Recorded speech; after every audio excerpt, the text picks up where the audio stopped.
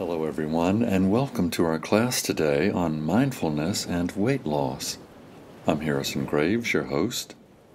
In today's class, I'd like to share with you 3 mindfulness tips that can help you lose weight, not by some new diet or deprivation, but by shifting your focus, your awareness, away from counting calories and toward experiencing how food makes you feel.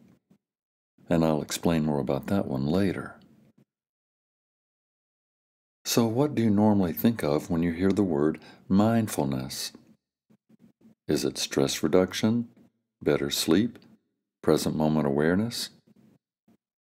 Yes, all of the above. All of the above are benefits of a mindful lifestyle. But did you know that if you're struggling with weight loss, mindfulness can be a tool to help you achieve a healthier weight? So here we go. Let's go straight to our first mindful tip of the day: eating without distractions. Now, distractions are the opposite of mindfulness, and they play a big part not only in how much we eat, but also in what we eat.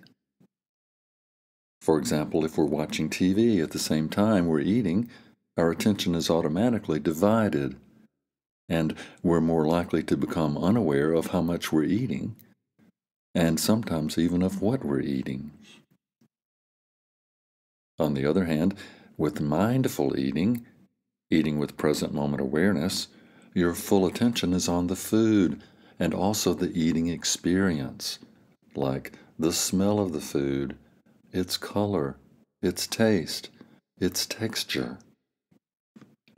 You can savor each delicious bite and enjoy food more when you eat it mindfully, with awareness, with your full attention. With mindful eating, you'll naturally make better food choices, and you'll feel good that you're nourishing yourself and taking good care of your body. Mindful tip number 2 is ask yourself why. Because an important part of mindful eating is understanding why you're eating. So be curious. Ask yourself, am I really hungry? Or am I just eating for some other reason? Maybe just because the clock says it's mealtime, or because I need some comfort food, or because I'm low energy, or bored, or tired. So eat with awareness, mindfulness, and that will help you eat just when you're hungry, and will also help you stop eating when you're full.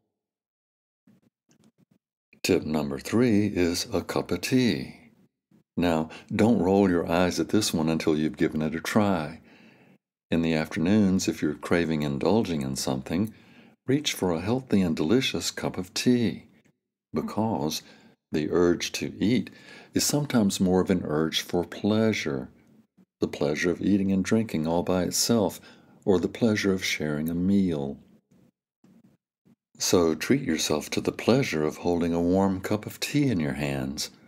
Make it a healthy green tea for its antioxidants, or a hibiscus tea for its intense flavor, or try peppermint or black tea for a big boost of energy. Make it fun, make it a ritual as you boil the water, steep the tea, maybe add a little honey or milk. Then sip it slowly, mindfully, and savor its flavor. So just to review, in today's class we learned 3 mindfulness tips for a healthier weight. Number 1, eat without distractions. Focus your mind fully on the eating process, the eating experience, and how the food tastes and how it makes you feel. Tip number 2 is ask yourself why. Be curious.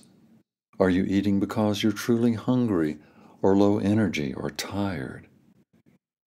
And tip number 3 is a cup of tea, a delicious, healthy tea as a low-cal substitute for an afternoon snack. Well, that's it for today's class. Thank you so much for joining me, and have a great day. Please be good enough to leave me a kind review, and if you'd like to learn more, please do visit my website, harrisongravesmd.com. I'm an ER doctor who loves teaching meditation and mantra. Namaste.